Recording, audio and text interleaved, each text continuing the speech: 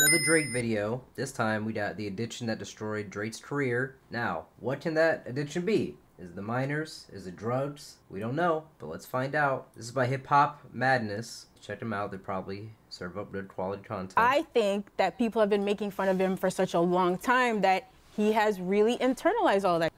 And that dictates the way he probably moves behind the scenes. I'm your girl, and you're a girl, and you're a girl, because you treated me like this. You think I wasn't cool enough. He's been holding a lot close to the chest. A lot of in the industry do not try to everybody's. That is not true. You introduce him to your girl, extra friendly, smiling. And he do that exchanging numbers 19, 30, 40, 50, 60, and 70 times. And it ain't just rappers. Man, always yelling, the athletes, the actors, the golfers, the executives, the tech people. What is the real issue with you in marriage? Now I gotta dig in and see, what's your family like? Oh, your dad left you at 5. Oh, I get that. And he never walked you to the bus stop. You're mad about this. Since the beginning of his career, Drake's relationship with women has always been at the forefront of his music. Whether his songs were about going through a breakup, occasionally depicting himself as sensitive, or outright portraying himself as a simp, Drake seemed to genuinely admire women. But over time, things drastically changed, until the point he morphed into the self-proclaimed certified lover boy. From venting his feelings of loneliness to an ex on Marvin's Room, through to accusations of rampant misogyny on the 21 Savage assisted Her Loss, even Drizzy's claim that the only woman he loves is his mom on God's Plan was a drastic departure from when he was actively trying to settle down. But where the good guy image was once intact and helped skyrocket his career to the top, that's long gone now and replaced with the perception that, as Kendrick said, Drizzy doesn't even like women. In fact, he only values them when it comes to sexual gratification and as a way to have a one-up on his enemies and friends. In short, there's now a belief that Drake has a serious sex addiction, which has basically created the predicament he finds himself in today. He presents himself as like this smart, composed, thoughtful businessman, but your friends' girls, you're not them for them, by the way. There's tons of bad. You're not just doing it to get a nut. You're your man. That's what you're doing. It sounds crazy, but that's what it's about. I'm gonna do something that I know that I'm gonna have over you. Oh yeah, forever. okay, yeah. Currently, Hey man, all I can say is, dude is not my like favorite comedian, bruh. But he spitting facts, bro, right? Like, it's like, come on, bro. Like, he got the choice of anybody in the world, bro. But he fucking on his man's girl, bro. It's wild, bro. Like, why is he doing that? He don't even need to do anybody like that. It makes no sense. And don't look at me. I can't name someone off the top of my head for who's done that to. I'm pretty sure he did it to The Weeknd or somebody like that. But I know he does it quite often to a lot of his friends, but I can't name operating in a state that may fill a void inside him while deviating from the image that first made him successful, Drake has made it clear that he's not a one-woman man at this point in his life, nor does he plan to change that. And while that makes him no different from many other superstars, the problem for the Sixth God is that there's a feeling of spite and self-sabotage to how he goes about it that has nearly destroyed his career several times over. So, let's break down the roots of this addiction and how it's been hiding in plain sight for a long time now. When you pattern yourself as a ladies' man, it's really no surprise that you might ruffle some feathers or act impulsively when things don't go your way. Just look at what happened in the aftermath of Drake flying a fresh-faced Ice Spice out to OVO Fest, only to suddenly cut ties with her when it appeared he didn't get what he wanted out of it. It's been speculated that Drake unfollowed you afterwards. We don't know that. Do you want to tell us some tea on that? He did. I don't know why, though. Shame on you, Drake. Shame on you. You shouldn't have done that. Happy to ghost someone in an instant, Drake's objectives with up-and-comers like Ice come into focus when you see how much he prides himself on being a bachelor. So, when he doesn't get his way, his superstardom allows him to move in a way without any consequences. And this behavior was further highlighted in an interview with Angie Martinez, where French Montana basically lifted the lid on how Drake operates. Yes. There's people with more reputation than me. Drake is close, but you and Drake are friends. Splash Bros. Snipe Squad. You know he gave me the Snipe Squad thing. 10 rules, 10 snipe commandments. Thou shalt not snipe a bro's ting. Thou shalt never pillow talk or discuss business with a ting. On any import from the United States, Canada, or any other region, thou shalt practice a maximum 3-day export rule to avoid frustration. You fly anybody in, give them 3 days so you can avoid frustration. 3 days maximum. With Drake basically retaining the mindset of a man in his 20s, it explains why Drizzy also doesn't care whose toes he steps on, including sniping someone else's team. Take for instance the story of Naomi Cher. Unlike Ice Spice, it's believed that she welcomed Drake's advances despite being in an 8-year relationship. To make matters worse, Drake had worked out with her then boyfriend just days before, only to later post an IG picture after the story broke captioned, "Without remorse, dirty." Imagine having the most beautiful, supportive, and faithful relationship 8 years long with an engagement and wedding plan, her former fiancé Jamie Sun said. Then this major opportunity comes and a world star calls your fiancé to sign a record deal, flies you both over, and then, out of nowhere, all the trust is vanished with knives in your back and in your heart.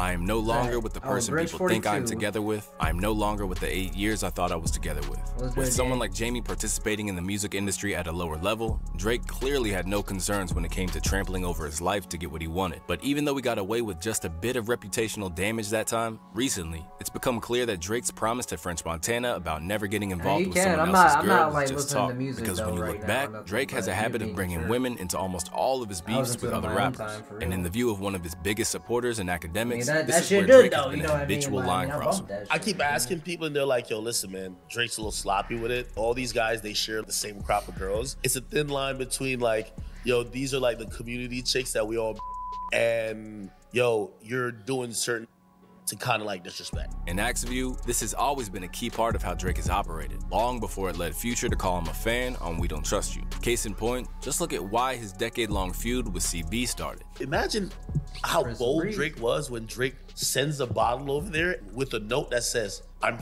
the love of your life. That was supposedly the note. And right then, beef starts. So Drake is in the club, supposedly with Meek and some other people, and Chris Brown is there, and Drake sends a thing over to be like, I'm the love of your life. Drake is a savage. You gotta keep the girl away from Drake.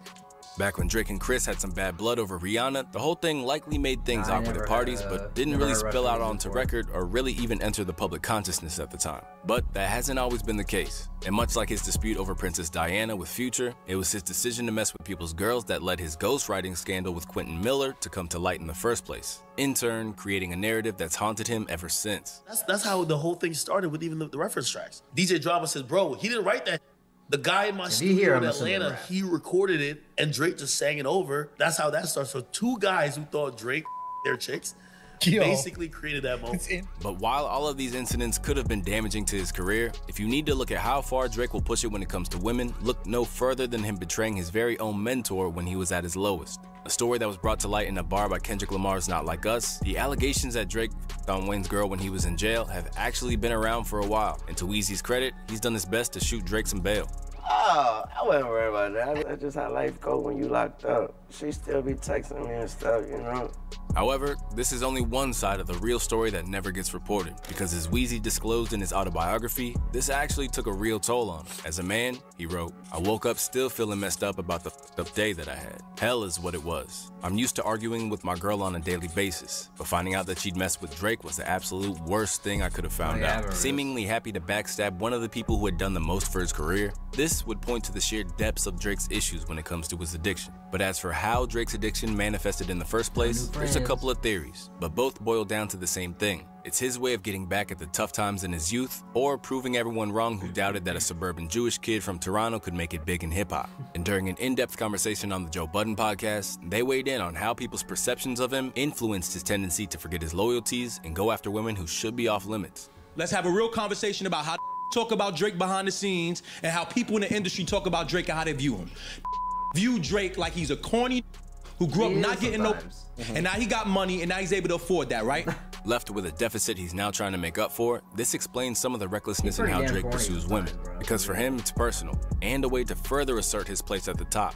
Bottom line is, most of these in the industry that have grown up a certain way don't like that this moves in the fashion he moved because they never had a respect for him. You just said that a lot of the industry do that. A lot of in the industry do not try to everybody's. That is not true. You introduce him to your girl, extra friendly, smiling. And he do that exchanging numbers 19, 30, 40, 50, 60, and 70 times. And it ain't just rappers. The athletes, the actors, the golfers, the executives, the tech people. The difference is you might be more comfortable being way more vocal about that you never respected than the other.